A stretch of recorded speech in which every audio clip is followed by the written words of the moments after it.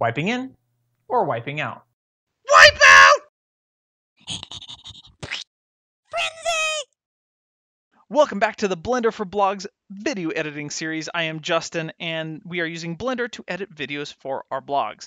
Now, this video is all about adding GIF files to our Blender video edit. And yes, that's right, I said GIF files. I'm one of the weirdos who actually pronounces GIF correctly. But no, I know that there's a whole big debate on whether to say GIF or say GIF. But whichever way you say it, that is what we are focusing on today. So you can see this little GIF animation that's looping through here in Blender. Now, Blender doesn't actually read GIF files, so what we're going to have to do is separate them into images and import it as an image sequence. So let's get started.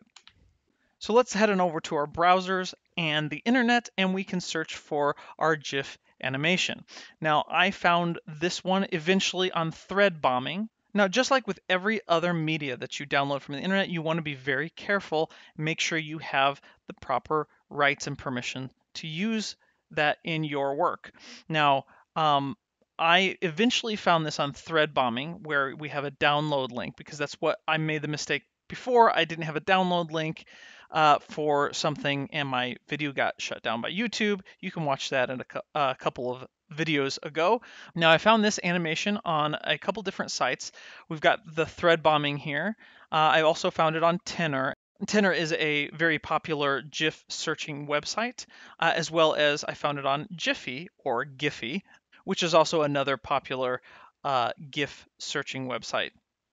Now I'm going to go back to the thread bombing here, and because it's on a couple of different websites and this one has a download link for a direct download, I'm going to assume that it's most likely public domain, or at least a CC0 license. But again, don't take my word for it. You need to do your own research, make sure you have permission to use it. So I'm going to go ahead and click download, and I've already downloaded this, so you can just download that to your graphics folder. Now again, we can't just import that file into Blender, it doesn't read it. So in order to separate the images, the easiest way I've found to do it is to use an online GIF image separator. So the one that I used is EZGIF here. If you just search separate GIF into frames, it's the first one that pops up. And this is what it looks like. Be careful, it has ads and stuff, so you just got to make sure you are mindful of where you click. But here, if you say choose file, you can choose the file that you want. And we got kid faceplant here with a GIF. And then click upload. And I like this because if you go down to split options, you can either output images in PNG or JPEG format. I'm going to choose PNG and click split to frames. And then it splits it into frames. Now be careful again. The last time I had an ad down here and with a big download button, and I accidentally clicked that one. So just make sure you're not clicking on an ad. It's actually going to be right down here. Say download frames as zip file. So there you go. Kid faceplant EZGIF, which again I've already done. And now what you're going to want to do is to take your zip file and extract it to a folder here and hit extract.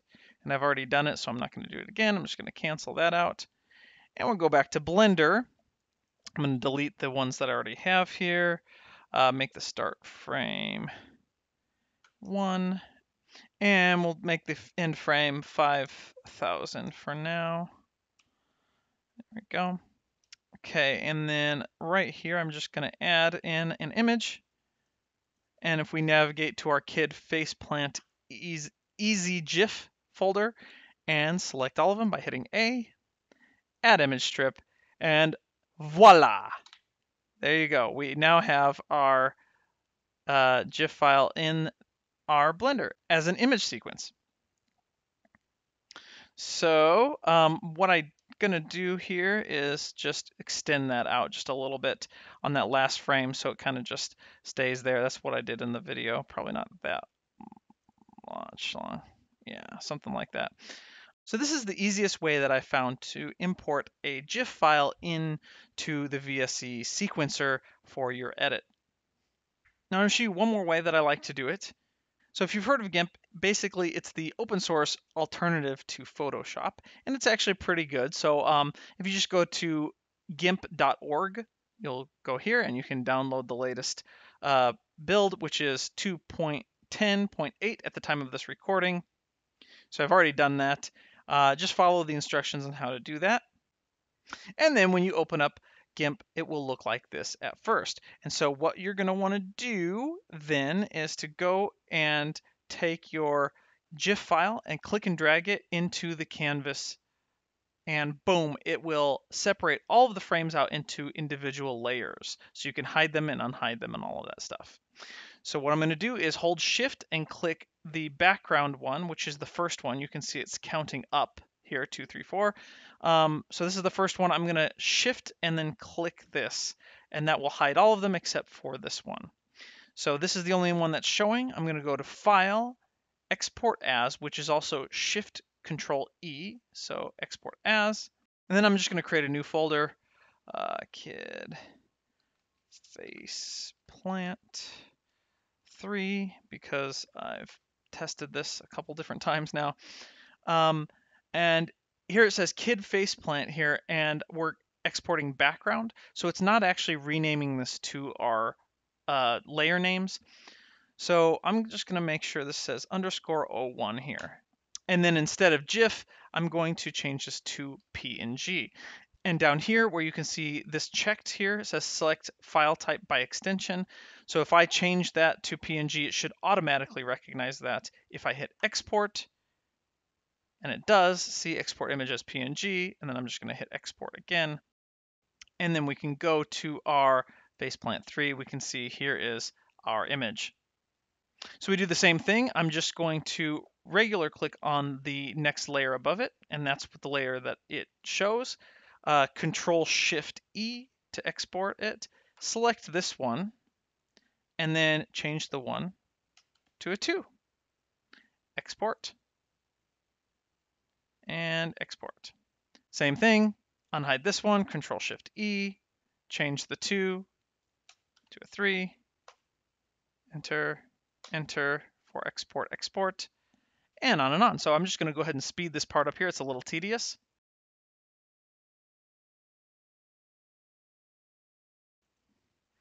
All right, now we have all of our images. Kid Faceplant 1 to 13. And basically we just do the same thing and go into Blender and import those as an image sequence.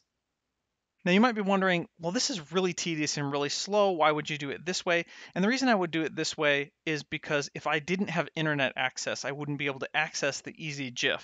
So if I'm editing like in a coffee shop or just in a remote area that doesn't have Wi-Fi, then I can still do my workflow here. Obviously, I would already have to have the GIF file on me, but I would still be able to separate the images out. Now, there is a faster way to do it in GIMP, and that is if you download the plugin Export Layers. However, it's not working in the latest version. So if I do Export Layers, and if I just go back up here and then create another folder, Kid Faceplant 4. Down here in the settings, if I do Show More Settings, if I click on one of them, you can see, let's see, I'm just going to bring this out a little bit more so you can see what's happening to the pictures here. You can see it's all garbled. And I don't know why it's doing that, actually. I think it has something to do with the alpha. And maybe there's a way that I could get it not to export that alpha. I have tried to do a JPEG, which doesn't have alpha on there, but it still exports it out like this, which is just junk. And so I don't know.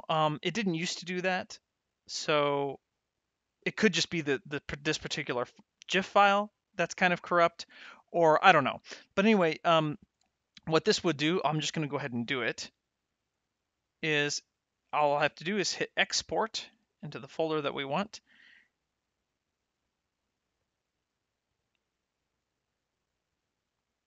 And then export. Oh, I did not select all of them. Whoops. Oh wait, No, I think it's doing it. Oh, yeah, I'm sorry. Yeah, see it's saving down here, so it's just doing it very slowly. But yeah, you can see it does it automatically for you. That way you don't have to export each individual layer yourself. And let's go and check those here. Yeah, so it's not, yeah, it's just all garbled. So that's why I didn't do that. But if you wanted to go check it out, I'll show you where you can do that. Go to GitHub, and I'll leave a link to this down below as well. But you can just download whichever operating system that you have. You can download that here and follow the instructions. But you can test that out. Maybe it'll work on your machine. But yes, that is it. That is how you take a GIF file and you bring it into Blender's video sequence editor. So now next time I'm going to compile all of our image and text animations together like I said we were going to do this time, but I had forgotten about the GIF, so I wanted to go over that real quick. And so now next time we're going to put it all together. So stay tuned.